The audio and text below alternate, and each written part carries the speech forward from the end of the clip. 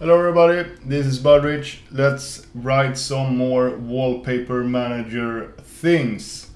As I mentioned in the last video, we are very close to add all functionality we need here to our polybar module thing, which we haven't started building yet because I want to add the stuff to BWP to be able to control it with polybar. I know it's a bit confusing, but whatever. We have two features left to add here. One is this pencil here to rename the wallpaper, and the other is to set the blur of the wallpapers. And setting the blurs, you know, we store all the wallpapers in blurred versions here in the blurs directory. So let's start with that. And I think we have blurs here. We have it in the documentation, and we also have the option set here in getOp. So we are already listening for it. And setting the blur, that is almost the same as setting the wallpaper here. And I think it's fine to do it here actually, to test if either or both W or B or W then is set on the command line. We set the wall. Also, let's do this. Close others. Close. And then in set wall here, we test again if the B option is present, and then we adjust the target here, because now we prefix the name with the WD, which is the walls directory, this directory. But if the B option is set, then we prefix it with the blurs directory. So it's not more difficult than that, but I actually like this because here we test if we have a name at all, and also if the file exists in the walls directory. I think we should test that even if it's the blurred version we set, and then we can change this here instead. So O B equals to 1, then we change target to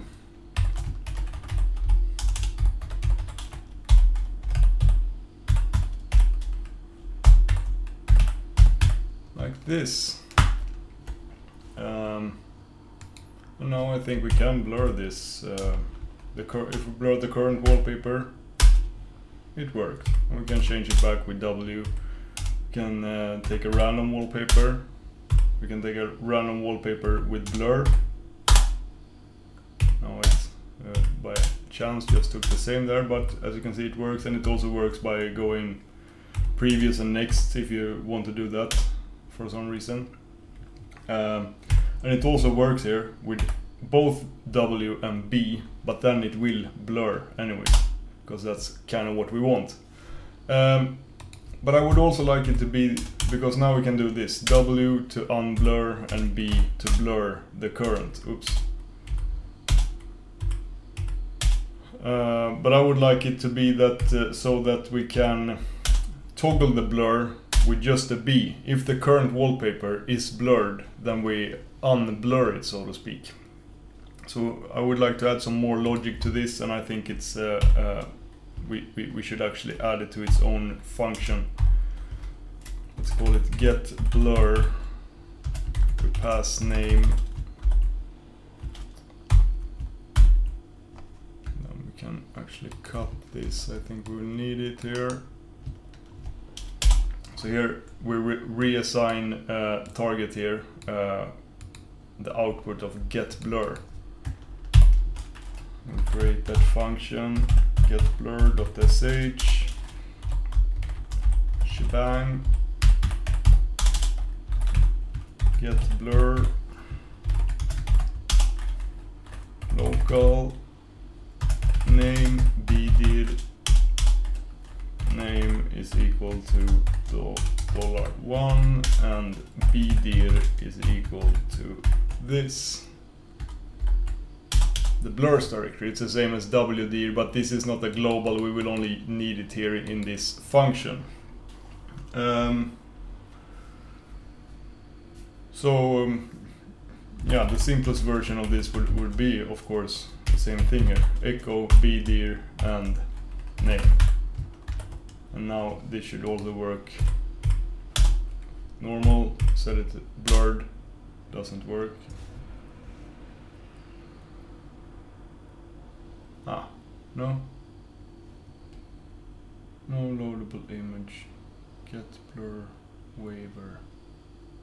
Ah, I know what it is. Forgot to save it. I think that was... No. And then we must have forgot the dollar here, you see. There. Let's do some randoms. And now blur this. It works. Get blur. But we wanted to toggle the blur if the current wall is blurred and name is the same as kernam. And this can be written like this if because we have this variable in BWP here, a global variable called curpth, which points to the current wall. So it's there we can see that this is located in the blurs directory, and if we would set it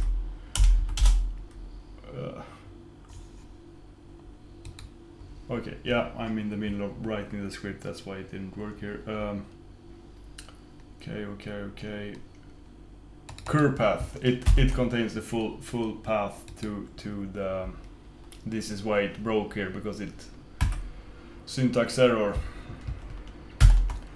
But if cur path is equal to bdir/name, that means that the name is also the name of the current wallpaper and the current wallpaper is blurred. Then echo wdir name else echo bdir name. So now I think it will work here. Toggle the current wallpaper's blur, and you can see now we can toggle it. Great, and that works here as well now. I can toggle with my polybar module because it calls this bwp-b. Of course, we could also here test if the blur exists, if it doesn't generate it again, if that for some reason would happen. But I don't know. Let's wait with that, or maybe I will add it in my finished version someday. But we don't have to do it here. But you know, it is basically this is the command that blurs. We could move this to a function, call that function here when we add the library, but also test if it exists and call it. Well, now when I say it, why not just do it? Generate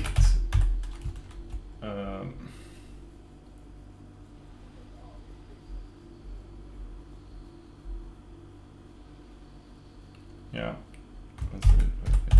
Generate blur trg or src trg, and then this second argument there.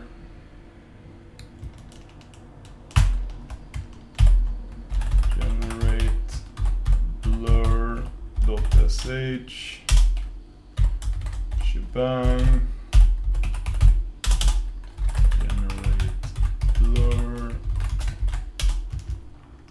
there. Local src trg src is equal to $1, trg is equal to $2. Change this to src, change this to trg, save, and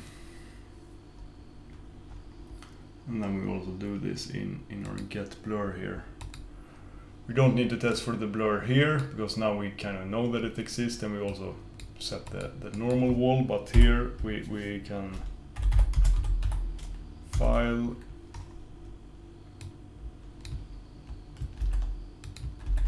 this doesn't exist, or generate blur source is this, and target is this. We could do this also. So this will generate the blur if it doesn't exist. And let's test it now. It should just toggle this. It do exist, but let's remove one of these waiver. BWP-W waiver sets it to this. Toggle the blur here now. It will take a little bit longer because it needs to generate it first, but then we know that it will always generate them and do that for us. Great. But if it already exists, it is much faster. Okay, part 1. Part 2, renaming things. This is a little bit more complicated, but not that much, because I thought let's do a new thing with this script. First we add this renaming thing here to this list here. I like to use X for rename. That has become like my go-to renaming short option. New name, wallpaper. None of these inside brackets, or actually this is in brackets, because it could be the if we don't specify the wallpaper, then it takes the current wall. Then we add X here to our getops list, but this time I actually would like to make this option require an argument, otherwise it will fail here. But this means that we cannot just store 1 here. We want to store the argument of X in OX here. And you can write that with by using the opt_arg variable, which is available for us here in getops. It will automatically set the option to any arguments that takes options, but X is the only argument that does this here, because it have a colon after it. Maybe it's more obvious what's going on if I add the X to this location. Then we can say, oh, it's a colon here, so X needs an argument. And an opt_arg will be empty for all other options here except X. So that means we can set a default to 1 here, and we don't need to change our script in any way. All other options will be set to 1 in our O array here. Hope you followed what was going on there. Now we have rename option. Now we also test for the rename option here, because this is one of those OX. Yeah, and here we cannot do an arithmetic test, because OX contains a string, so we need to do something like this. And then we also need to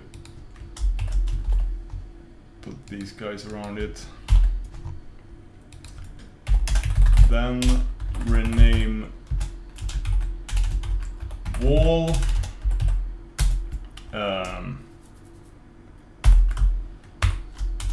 So the first argument to rename wall, which is a function we haven't yet created, but we will, we pass the content of OX here, which will be an argument, and also the wall, which we want to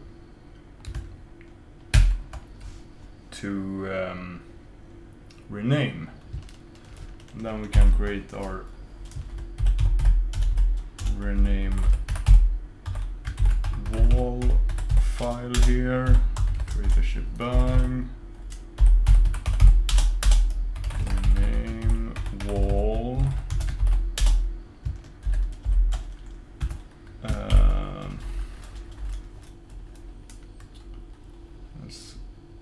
local new name and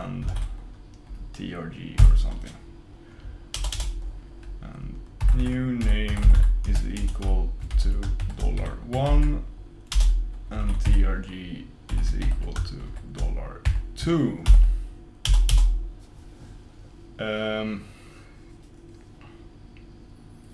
And then just like in delete, you know, we use this pattern here to choose all files with this name in dir here. I think maybe there is a smarter way to do this, but we can use this globbing thing here in the rename wall as well. But instead, let's loop this for f in this do, and then we just move. Let's use a force f. We could even use a prompt here and stuff. Yeah, why not now when we have that nice thing, you know? So we move f here, which will be the full path to one file, but renamed. So f, but we trim the file name and add our new name. This. We also want to change the name in the history file if there is an entry. So sed in place pattern history file, and we want to substitute, or let's put it in double quotes so we can use variables here. We want to substitute trg. I like braces here to make it more clear that it is a bash variable here. And want to substitute it with our new name in place history. Maybe we need to test if the history file exists here, I'm not sure, but let's do that.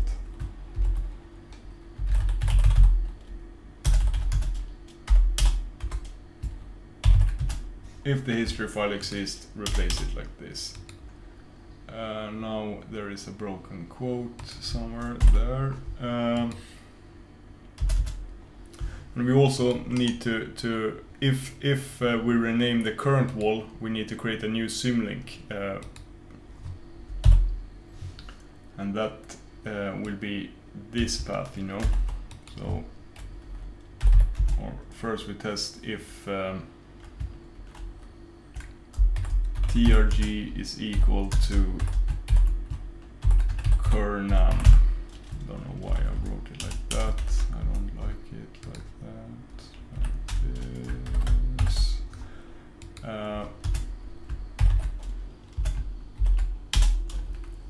lnfs to bwp dir / current wall. I guess we don't need those. Let's do this. This. Okay, now I think we got a rename function here. Let's try it. bwp-x and let's rename the current wall to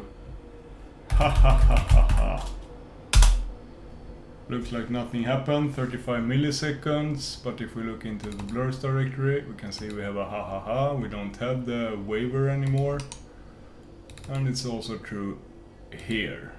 And if we want to rename a specific wallpaper, we want to rename Lagunan, this one, this should work, and that worked.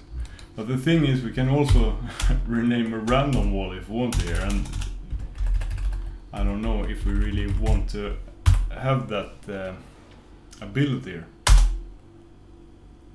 No, not a valid, or yeah, this is great. Now we got an error here because getDocs got weirded out here because we have an argument, or x doesn't have an argument here. The argument when you write the options like this.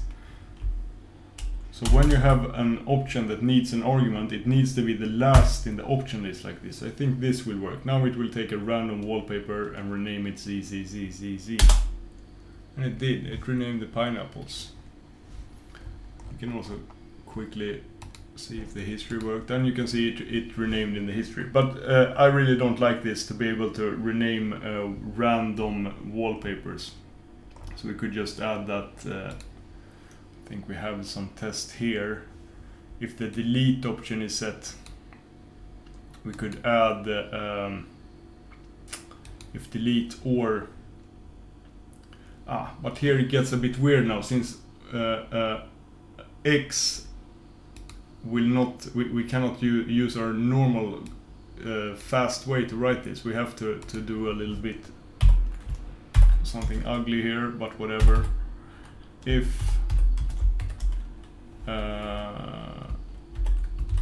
OX or the D option is set and one of these are set, print error message. So now we should get that error if we try to do it here. No, when deleting or renaming.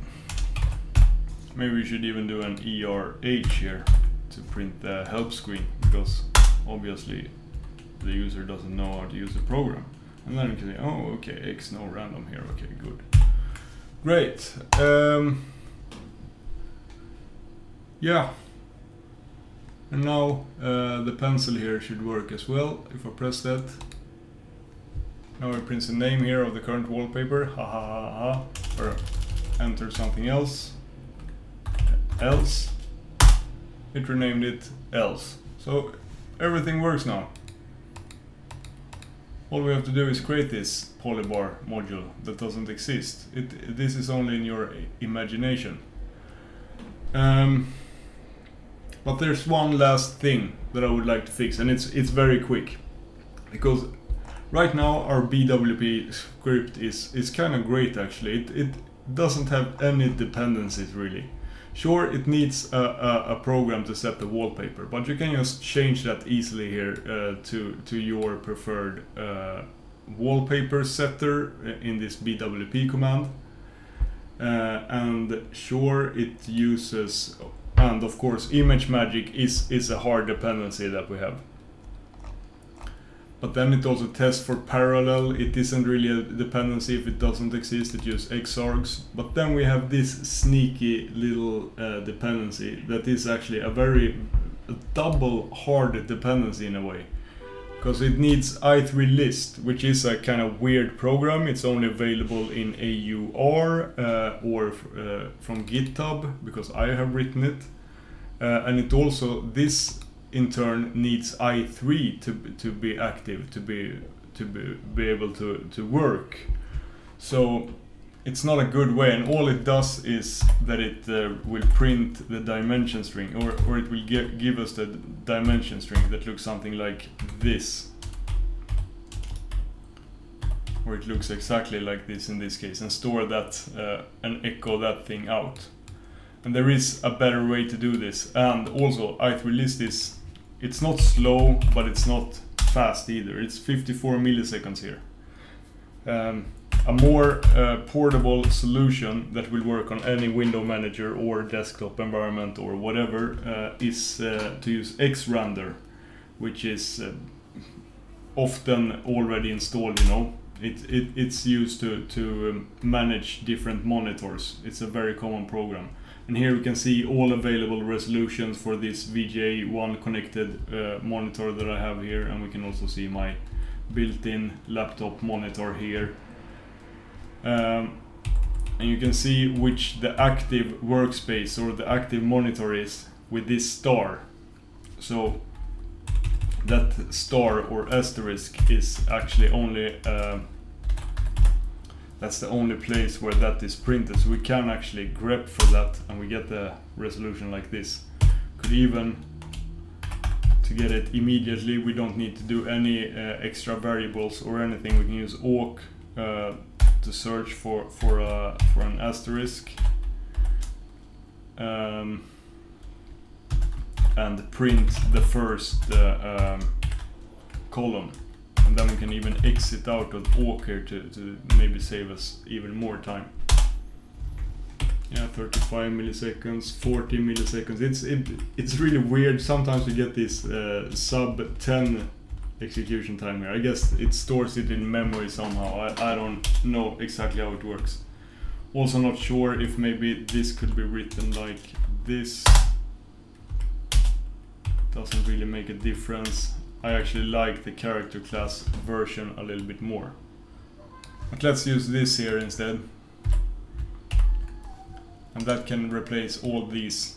Now we don't need i3 list, we don't need to create this array, and this array also, you know, i3 list, it prints a long list which will be converted into a big array here in our BWP script. That's also completely bloat since we only need 2 of these keys here. So this is better, and now we are ready to write the polybar module thing. I don't know if I have it here, don't even remember what I named it, but we start with that in the next video. So I need now to finish my Polyfy script that I used to create this, I think, before I start recording those videos, but it will be easy peasy. We can actually do this without that script, with pure polybar. Yeah, maybe we do that, whatever, we see in the next video. But we start creating this polybar thing. It's not as complicated as you might think, no matter how we do it. Thank you for watching, everybody. Have a great day. Bye.